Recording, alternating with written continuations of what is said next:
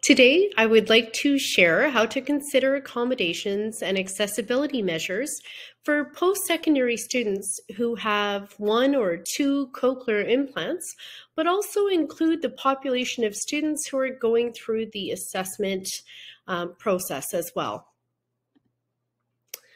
Today, I'd like to discuss three main areas. First, I'll provide a general introduction to cochlear implants. Next, I'll discuss academic accommodations for this population, as well as assistive technology recommendations. And finally, I will share some communication strategies and additional resources. A cochlear implant is a surgically implanted device that provides enhanced sound perception for those with a significant hearing loss who no longer find benefit from a hearing aid. The cochlear implant consists of two main parts: an external device called a processor. This includes a coil, a cable, and a processor and a power source. An internal device, which is surgically implanted, is called a receiver. This includes a stimulator, an electrode array, which is fed through the hearing organ, or cochlea. In the top right-hand corner of this slide, you will see the electrode array being fed through the cochlea. And from left to right, you see the array going deeper and deeper. Then the electrical impulses travel to the brain through the auditory nerve. How is a cochlear implant different from a hearing aid? Well, I think obviously a cochlear implant is a surgically implanted device, whereas a hearing aid is worn externally and there is no surgical process involved. Nothing can be heard through the processor of a cochlear implant, but with a hearing aid, you may be able to hear some squealing or echoing when you pick it up and listen to it. With a cochlear implant, there is a portion that attaches to a magnet, and there can be some precautions that are required after the implantation of the magnet. With a cochlear implant, most individuals will lose their residual or leftover hearing on the implanted side. There's a very strict criteria with the cochlear implants, therefore the assessment and testing process and candidacy criteria is very strict. A hearing aid provider can be found in an abundance of clinics, whereas a cochlear implant provider will likely be at a public health unit and also have a special designation. As such, in British Columbia, St. Paul's Hospital is the sole provider for adult cochlear implant services for British Columbia and the Yukon. Who is a candidate for a cochlear implant? Well, the individual must have a primarily sensorineural hearing loss of a significant degree, and testing must show limited benefit with a hearing aid or two hearing aids. The onset of hearing loss and previous experience of sound is important to consider so that once implanted, the ear is able to identify speech and make sense of it. In order to successfully perform the surgery, there needs to be imaging of the cochlea or hearing organ to make sure that it's fully developed and of a certain structure. The individual must be healthy enough to and able to undergo a surgical procedure. Please note this is a very general list, and for more specific criteria, please do visit the St. Paul's Hospital Cochlear Implant Program website. What is involved in the process to get a cochlear implant? Well, this slide shows you that there is a lot involved. Just generally, appointments to the hearing healthcare professional, even just to apply for a cochlear implant assessment. There needs to be paperwork completed. During the cochlear implant assessment, it is a full day of testing. You also, if approved for a cochlear implant, have a day of surgery, recovery time. You also have an appointment to activate the cochlear implant and follow-up appointments for fine-tuning or mapping, and ongoing practice by the recipient, a lot of listening tasks to help improve your hearing and abilities through the cochlear implant, and ongoing maintenance with more fine-tuning appointments over time and maintenance of equipment and upgrades. Some of these appointments are with specialists who have very limited appointment availability. Students may be absent or require time off from class in order to attend these appointments. Exemptions or participation considerations may be required, especially if they are being implanted during the academic term. What does a cochlear implant sound like? The answer to this is going to vary from person to person, and the outcome of the surgery can depend on several factors. Some users are able to use the telephone again after lots of practice. Some users find that due to the difference in sound, music does not sound the same. This could impact a student's program choice. For many, situations in background noise will continue to be challenging.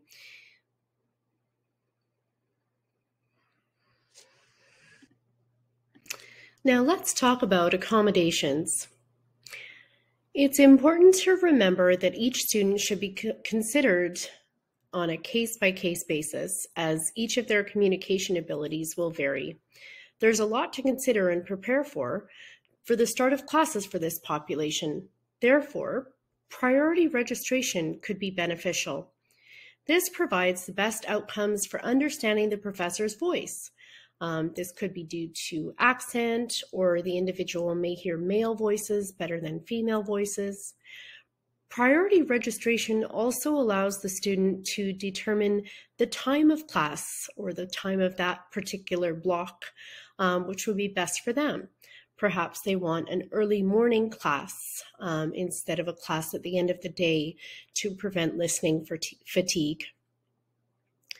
They also may choose to have preferential seating in the classroom. So in the first few rows of class, closer to the professor. Caption materials can also be helpful. Once the student receives the syllabus, they should be looking for any media clips or audio clips that are played and inform the accessibility office that they would like those materials captioned. It's really helpful to have lecture notes in advance. This allows the student to become familiar with certain words and terms and themes that will be discussed during the lecture, as well for the sign language interpreter to look at the notes and be familiar with some of these themes and terms as well. The student may benefit from a reduced course load. If the student does have a cochlear implant procedure, surgery, activation in the middle of the term, they may need a reduced course load or have a medical leave or a gradual return to class. The student may require a sign language interpreter if they are fluent in sign language. They also may request that they no longer require their sign language interpreter after the cochlear implant is activated. Again, this is a case-by-case basis, and a discussion with the student in their changing needs, as they may vary, is important. The student may also require transcription or decide that they no longer require transcription pre-post implant activation. They may require a note taker as well.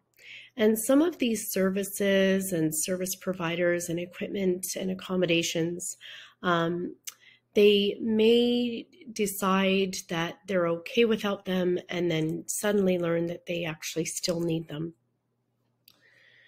Appendix 8 revising.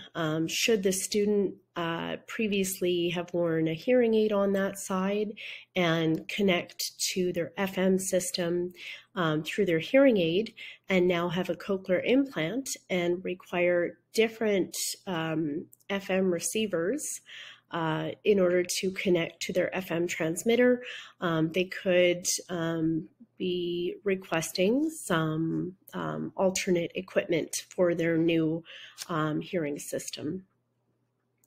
There are some exam accommodations that can be done, extended exam time for those students who require it, an alternate exam location in a more quiet environment where they're able to be closer to the exam invigilator and away from any distracting noises or other students, and also alternate exam format. If it is an oral exam, they may require additional formats. It's also important to remember that they may require support personnel for programs or co-ops that involve heavy machinery. This can be a safety issue. And just thinking outside the box, the student may require some alerting or signaling devices for a new dorm room or living spaces. And just to add that the priority registration can also assist the student to select a smaller class size. So it would be more ideal for them to be in a class with 50 students instead of the same block that has 300 students in the class. The smaller class will change the room acoustics, or even a newer auditorium versus a very old reverberant lecture hall can make a big difference. Connecting to assistive equipment. There are 3 main cochlear implant manufacturers in Canada, and these are all of the receiver units that go onto their cochlear implant models. These can all be paired with FM or DM transmitters of the FM system. The manufacturers are Cochlear, Advanced Bionics, and Medel. In British Columbia, successful candidates of a cochlear implant are given the choice of which implant manufacturer they would like. In general, consulting with the hearing healthcare professional of the student when looking for compatible devices or new models may become available. So this list or slide is just to demonstrate that there are a lot of different ways that a student could connect a cochlear implant to an FM system. There are some reminders for this population and assistive equipment. The student may be wearing more than one manufacturer brand if they are bimodal. What I mean is they may have a hearing aid on one side and wear a cochlear implant on the other side. We refer to these 2 different modes of hearing as bimodal. So the manufacturers of each of these units are going to be different. Therefore, the student may have required different equipment accommodations or different equipment in order to get each of these devices to pair with the same FM transmitter. They may also have a few different apps on their phone that connect to their hearing aids. So that can be a little bit of an adjustment if they were used to previously wearing 2 of the same brand hearing aids. Also, it's good to know that each of the cochlear implant manufacturers has a website, and they have links to resources and videos on how to connect some of their technology. It's also important to remember that bimodal listening can be challenging for some, especially right after activation. Listening through a hearing aid and a cochlear implant could be very different. You're not comparing apples to apples. And so some students may really struggle with the bimodal, the new change to listening bimodally. And I've said it once and I'll say it again, trial and error. So some services and supports that have been successful for the student in the past may change. Encourage the student to be proactive and communicate with the accessibility office to coordinate their accommodations. And you may have to follow up with these students if you start to see that they're becoming discouraged or some accommodations are not working for them. See what you can do to assist them. These needs may change. So once you have their supports and equipment and service providers set up, over time, over the course of a degree or program, their needs may change. And so checking in with them and just letting them know about all the different service providers and accommodations that are available would be helpful because they may not previously know about these services. Some general communication strategies that I can share include sending the student the kind of rough agenda or what you would like to cover during your appointment with them ahead of time. This could be very helpful for them to make their own notes or to stay on track during the appointment.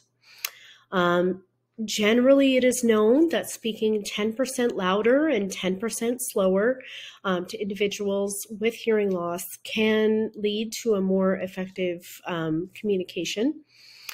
And the student could also ask if they could use a dictation app, such as Live Transcribe, NAL Scribe, or Otter AI, which will transcribe your appointment into writing in real time so the student can follow along.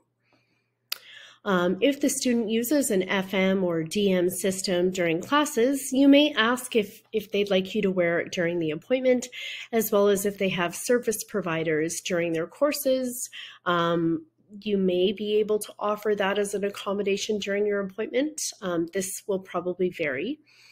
And after the appointment, it would be appreciated if you sent a summary of your appointment through email to the student, just to kind of confirm up all of the different topics that were discussed. And last, if there is a service provider that provided service during the appointment and there's a transcript available, you could provide the student with a copy of the transcript. For more information and resources, here are some links that can provide this. St. Paul's Hospital's Cochlear Implant Program is a wonderful program and a resource for information. Their website is listed here, and they also have a social worker on staff. Now, Advanced Bionics, Cochlear, and Medal are the three cochlear implant manufacturers. They also have their own websites, and as I said, with their own video resources. Okay. Some people may really want a cochlear implant, but be assessed and not be a candidate. This can be very frustrating and impact their identity, their feelings of inclusion, and their mental health. They may feel that they do not fit into a deaf world, but that they also don't fit into a hearing world either. And also for some individuals who get a cochlear implant and they struggle kind of with some of the outcomes, there could be a number of reasons why a student may benefit from reaching out to the Deaf Wellbeing Program.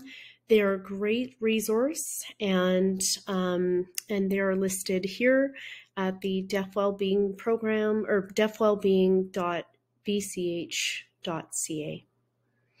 As always, thank you for listening, and if you have any questions, feel free to contact ACE BC.